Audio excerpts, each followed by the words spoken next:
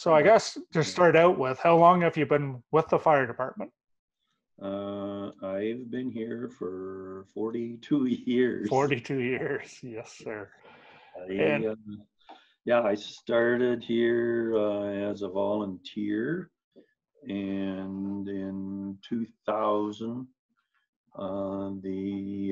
at that time it was a part-time fire chief mhm, that was running operations. Well, Peter Mitchell, I think you remember yes, yeah, I him. remember Peter. And when he retired there, he was doing a part-time, and they asked if I would consider taking it on, which I said, yeah, sure, I'll give it a shot. Yeah, And found there after a few years there that was a bit of a struggle to keep the family business yeah, and the fire chief thing going and doing a good job of either one. So yeah, it was 2007. They turned it into a full-time job. yes, sir. Because before you had a landscaping business, is that correct? Yeah, yeah, Yeah. yeah. It's actually still going on there. The brothers still have it, but Oh, really? Yes, sir. I stepped away from it, and yeah, Yeah. it's worked out good for everybody. Mhm. So initially, those 40 years ago, what drew you to the department to begin with? Well, I guess my love of fire trucks. I've always been admired the fire equipment there around our town, and actually my brother-in-law was on the department at the time, Okay. and he kind of encouraged me to get involved in it there, and I really hadn't thought about it till he put the thought in my head, and I thought, well, at the time there, this might be a good move, and so yeah, so I took him up on it. Yeah. Um, Throughout the years, what's been your favorite memory with the fire department? Well, I think as far as through the years, just the relationships that you build, like over 40 years, odd years there, I've made some really, really good friends. Yes. Made a few enemies, but mostly good friends.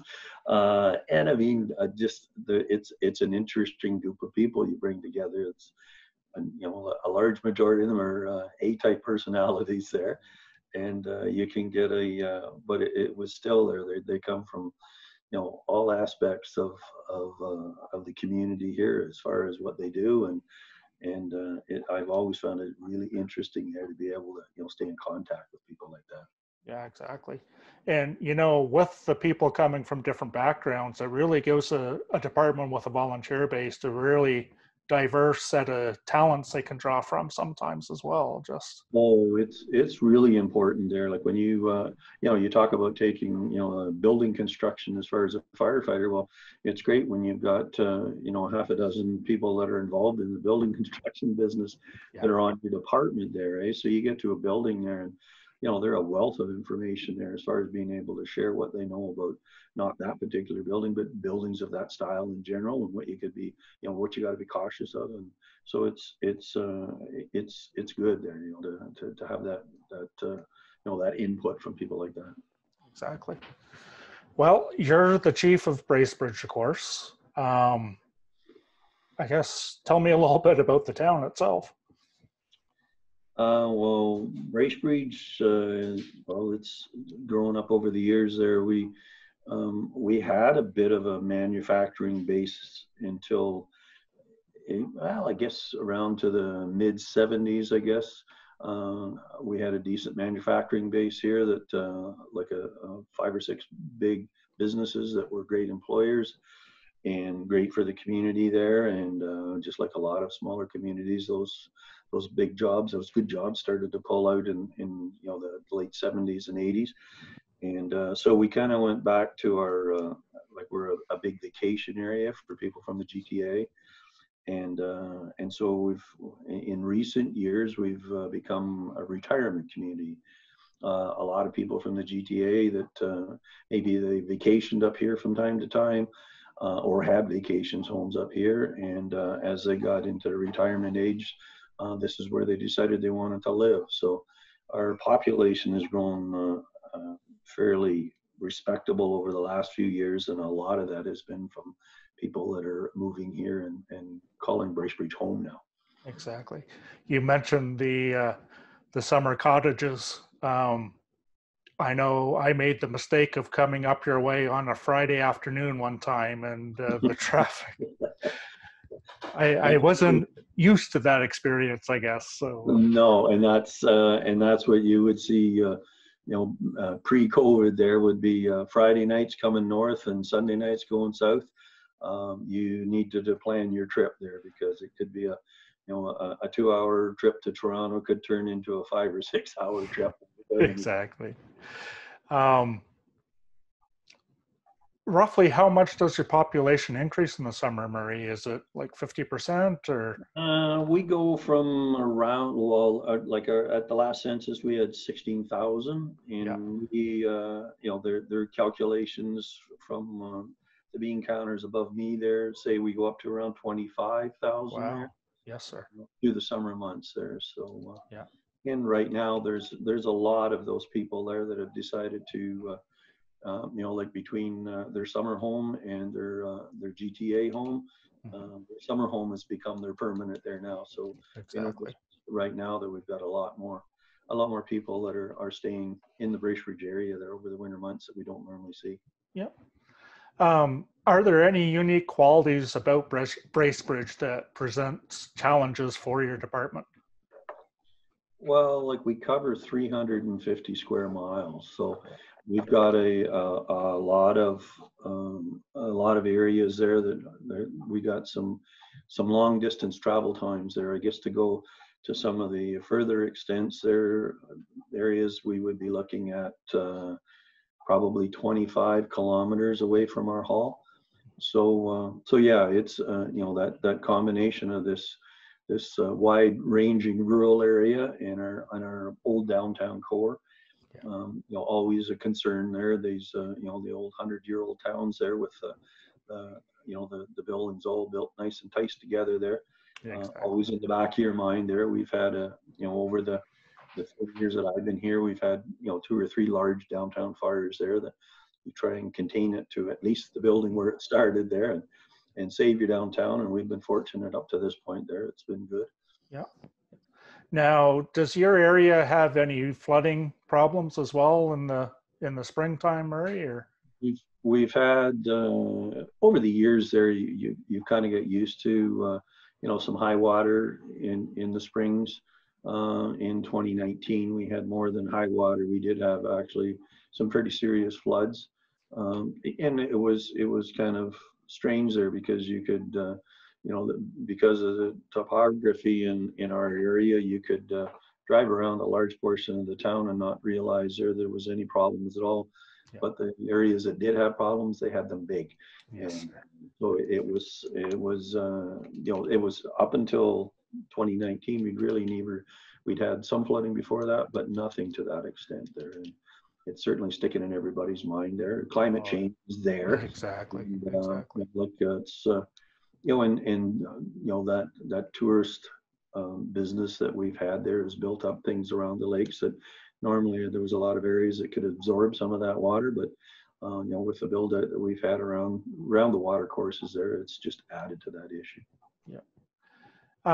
I guess to move on to your department itself, what is the size of your department as far as number of members, full-time and volunteer, I guess? We run 3 full-time and an assistant out of our main station here in town. Mm-hmm. And we've got myself, a deputy chief / training officer, and my fire prevention officer there. So, and then we try and work between the 45 and 50 volunteers. Over the years there, that number fluctuates just like at any other department our size there. But that's the number we shoot for. And you respond from 2 different stations, is that correct? Yeah, we have a second station there. It's about 35 kilometers away. We keep a complement of around a dozen at that station. Yeah. Try there again to struggle to get that up to 15, but it seems to be keep that 12 number in the back of our minds there. So yeah, we keep a tanker and a pumper out at that station there to cover that area. Okay. Now, what would be the greatest challenge you're currently facing in your department? I think the challenge we're facing is the same as any other volunteer department, is recruitment and retention. Exactly. We definitely don't have a problem attracting people to have a look at the volunteer positions. But now with the amount of training, as far as the recruit program that we have now, and the amount of work that they have to go through to get on as a truck ready firefighter, there's a lot of people there. They look at that and decide that's just a little more than they're ready to sign up for. There with a family and a job, and usually the spouses is working too, and so the time commitment is just a challenge for everybody now. Yeah, and I find, like, even with people's children, the children seem to be in more and more things as well. So that's, trying to divide your time amongst everything is. It is. It's like you can say whatever you want there, but over my years here, we've gone from when I joined there, it was 2 nights a month there training, and the call volume wasn't to that extent. Now you go around here that we're expecting there at least once a week here. We've got them in doing something. There again, through COVID, things have changed slightly there, but it is a time commitment that a lot of people aren't. They're either not willing to go down that road to start with, or they discover within a fairly short timeline there that they just can't make it work. And so that's like I say, the recruitment's not bad for us, but it's the retention. It's trying to keep them here. Like it's there now. You seem to be, if you've got them over the 5 years, I think you figure, well, we got a good one. We got to keep her now. But up to that 5 years there, at any time, and it's strange. You can see it. They start. You notice, geez, they weren't at that last training, and then they missed a couple of calls, and then and we try desperately. We sit down. We'll do anything we can to try and adapt here. Find ways that we can keep people interested there, and like the training there, we'll move things around to try and accommodate, but at a certain point there, people find there that it is just too much, and they say goodbye. Yeah. Now, does your department have to do any of their own fundraising, Murray, or? No, we're fortunate. Any the fundraising we do is mostly to contribute to other fundraisers there. Like exactly. We over the years I recall one truck we got from you, the old rescue that we had, when we bought that truck was built with money that we fundraised. Yes, sir. So it's gone from that to and that was kind of the breaking point for us there, that we went back to council and Peter at the time and said, like, look, this is great, and we're really happy to contribute this to the municipality, but it comes a time when we've got to sit back and do some serious figuring about how we're going to fund this department, and so budget wise, we've been fortunate there to have a fairly accommodating councils and mayors over the years. And they've seen that if you want to keep like an active fire department there that needs equipment, and it needs to be funded properly, and so we've headed down that road, and it's worked out well. Yeah, no, that's good. I guess now into the fun stuff. How many? Speaking along the lines of the fire trucks, how many are in your fleet of trucks, Murray? Right now, we have what I would call 7 heavy trucks, pumpers, rescues, and the like, and 3 light-duty 4x4 type utility trucks. Okay. So, yeah, and it's well, I think I think metal fab trucks. I think we got 7 of those in our fleet there now. Yes. The years that we've purchased from you guys. Yep, sir. What's the main challenge you face in regards to your trucks at this point? I guess it's always been trying to take your needs to figure them against what you can put into a truck. We've had issues over the years where we tried to put our all of our wishes into one truck, and found out the hard way there that you can't do that. There's a line you have to draw in the sand there, that you can't have a truck that does everything for everybody. There's there's certain functions those trucks have to perform, and you have to isolate that out. And so it's always been a challenge there, trying to design that perfect truck there that fits. And we think we have a good combination there now with we're for our rural stuff there. We have 2 tankers in town here, and we got 1 at the second station there.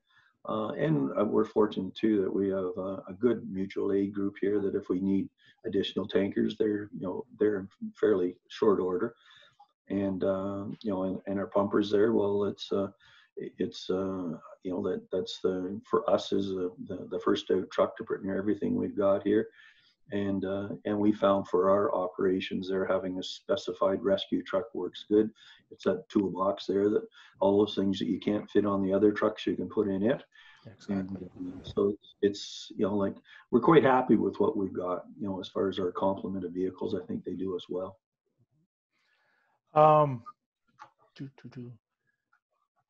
From back when you first started, what would be the biggest thing change in fire trucks from back then to now, other than the size, of course?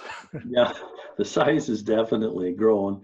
And we've gone from that, the first truck we purchased from you guys was a mini pumper. Yes. Back in '89 or something like that, I think was our first truck. And it's back then, the mini pumper, we thought that was a good thing for our second station to get down small roads. But then after you have them for a while, you find out why you got down that small road, but you only took 250 gallons of water with you. And so then you revert back, and so that's gone full circle, that we put a full-size truck at that station. And now we're thinking, well, that's just a little too big. And so it's that size thing, you're always going to be playing that game, trying to figure out, okay, what is the best fit. But I think there, for me personally, just looking at the way that technology has changed, and to think back of some of the stuff that we had on the pumpers when I first joined up here, and see what we've got now. These things are pretty luxurious there compared to what we were running, which, back 40 years ago, we thought we had the great truck too. But exactly, to look at them now, and the cabs that we've got, that keeps everybody nice and warm and cool in the summer, and safe. The safety aspect that's built into all of this stuff would have never been thought of when I started out. Yeah. You mentioned your first truck from us, the mini pumper. That mini pumper was actually the first truck we sold in Ontario. It was. Yeah. I remember that, because it seems to me Peter was at the OAFC or something there and bumped into you guys. Yeah. And he had gone from supplier to supplier looking for somebody that would build a truck that he wanted. Exactly. And that was where you guys clicked there, as he explained what we were looking for. And I remember him saying how accommodating you guys were to come up with, okay, well, we can build you something here that's just exactly what you want. And the truck is, we ended up, it went to way up north there, like when we were done with there, to Pine Lake. And so it's, as far as I know, it may still be operating there. Yeah. And I see your custom pumper made its way over to Newfoundland there now. So that was the neatest story. I can't believe that happened there, right? I don't know if you know the guy we sold it to there, Tom there, but Tom Coffey, I've met him a couple times there. Yeah. Have you? But he is just the nicest guy you'd ever want to be. Yeah. And it was definitely a real trust issue there, because he needed the truck there to show to them, and couldn't get any money till it got there. And so it was one of those things there that's it wasn't even a handshake. It was mostly okay, let's do this over the phone. And but he was quite happy with what he got, and Oh, we yes. had to see it go to a good home there. Yeah. I guess, if you don't mind, if you could tell us about your experience with metal fab. It's all been good. I really, not because you're on the other end of this conversation here, but it's we really, I've like I say, it started out with my predecessor there, and we, I was fortunate that he let me get involved in the truck part of it there really early, and so all of the trucks that we've built over the years there, I've had a part of. And I know dealing with it's the one-on-one treatment that we get there from you guys. It's always nice. I feel bad sometimes when I phone and ask you for some background information with the thought there that there's a good chance you might not get this. I know. Day. But you've always been our go-to, and it's always been a great relationship there that. We always look forward to the next truck, and we can to see if we can get it from Metal Fab. Exactly. Let's see here. I guess that more or less wraps everything up. The only other thing I had was, what do you like about working with us? But I think you sort of answered that in your last response there. So I think there that it is the ability to be able to pick up a phone and talk directly, with you guys there. Even when you were working with a salesman here, we still had that ability there to kind of overstep them, and it's been that ability there, even with some of the issues we've had with our trucks as far as any technical problems we had there. I was laughing there a little while ago, and we got a new load control module there, and like we got it, and it didn't get programmed when we got here, and I was talking to your tech there, and he says, I says, this is, I'm not your mechanic here. And I said, but I need somebody to talk me through this. And I couldn't believe it, how I went to school there for about 20 minutes there, and was really proud of myself when we were all done, that it worked the way it was supposed to there. Yeah. And, but that sort of thing there, being, knowing that you can pick up the phone and get that kind of help, it wasn't like we're, it was sort of, I'll put you through to this guy who will put you through to that guy to put you through to that guy. Exactly. Yeah. Just a minute. This is the guy that can help you, and it makes a big difference. Yeah. No, that sounds good. Is there anything else you'd like to add before we wrap up, I guess, Murray? I think that's pretty good. I'm sure you can get enough good news out of that. I think so. All righty there. Yeah. Well, thank you very much. It's definitely greatly appreciated.